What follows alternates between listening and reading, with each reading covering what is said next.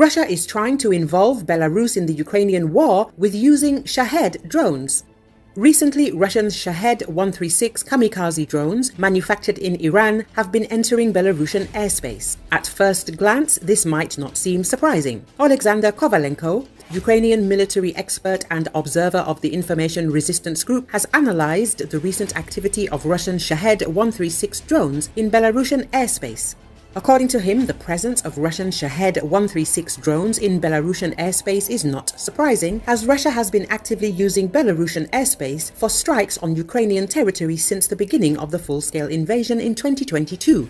However, starting from the second half of 2022, the frequency of these airspace activities in Belarus decreased significantly and was reduced to a minimum throughout 2023 and 2024. On the other hand, Russia's use of Belarusian airspace for planning and conducting raids on Ukrainian territory appears quite rational.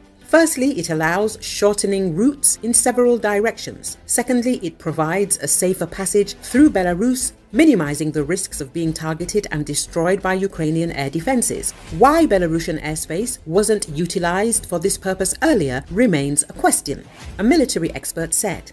He noted that we cannot unequivocally state that Russia has resumed using Belarusian airspace. As reported by Oleksandr Kovalenko, the first Shahed-136 entered Belarusian airspace on July the 11th near Kyiv, bordering the Chernihiv region of Ukraine. Initially, it appeared the kamikaze drone was attempting to use Belarusian airspace as a shortcut. However, an Mi-24 helicopter and an Su-30SM fighter jet were deployed to intercept the drone. On July the 13th, the incident repeated itself. The Shahed-136 entered Belarusian airspace near Kyiv in the Gomel region and headed toward Vitebsk. That night, Belarusian Mi-24 helicopters and Su-30 fighter jets were also put on alert. On July the 16th, a Shahed-136 entered Belarusian airspace near the village of Belaya Soroka and exited near Komarin. However, just 4 hours later, another Shahed-136 entered Belarus near Narolia and headed towards Vitebsk. Belarusian Mi-24 helicopters and Su-30 fighter jets were deployed to intercept the drone. The kamikaze drone crashed and detonated near the village of Layoban.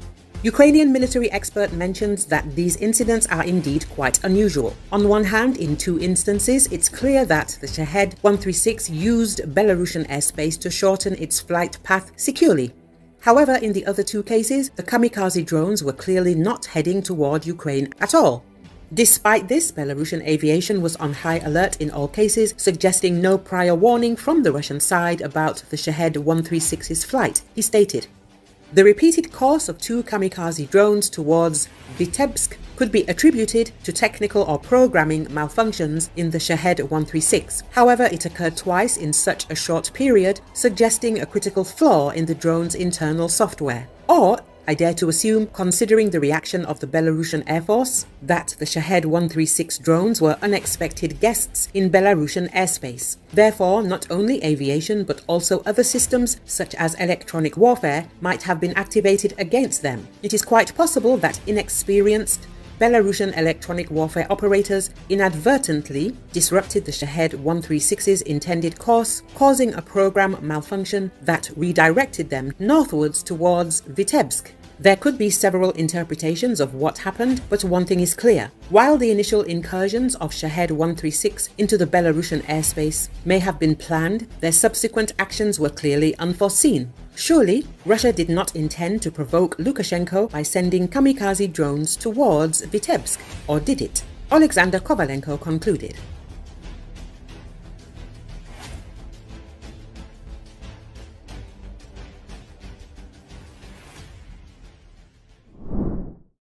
Russian forces suffer heavy losses in Donetsk. Personnel are being thrown into meat assaults. An agent of the Atesh guerrilla movement reports that in the Toretsk sector, Donetsk region, Russians are suffering huge losses of equipment and personnel. The Atesh guerrilla movement reports. An Atesh agent, a serviceman of one of the units of the 27th Motorized Infantry Division, reported the increased deployment of personnel and equipment to the Toretsk sector of the Donetsk region, the statement says.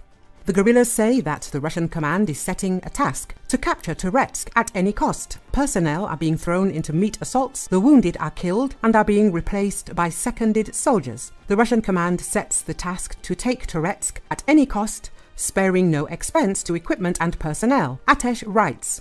Nazar Voloshin, spokesman for the Khortytsia Separate Military Unit, said that the enemy conducts most of the assaults in the Toretsk sector in small groups using little armored vehicles. Recently, the enemy has reduced the emphasis of assault operations on Chasiv Yar. It has moved more to the Toretsk direction. Most of the attacks were conducted in the Toretsk sector, said Voloshin. According to him, most of the attacks are conducted by small groups. Armored vehicles are used sparingly.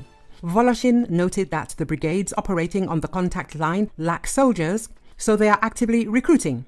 There are also Z-Storm and V-Storm units which are used as assault units and often to identify positions or clear the territory, Voloshin said. He added that Russian forces conduct many so-called meat assaults by mobile fire groups. Along with these assaults, the Russians shelled the town of Toretsk with various types of weapons. Voloshin told that the defense forces continue to firmly hold their positions, wear down Russian forces, and inflict significant losses in manpower, weapons, and military equipment on Russian troops.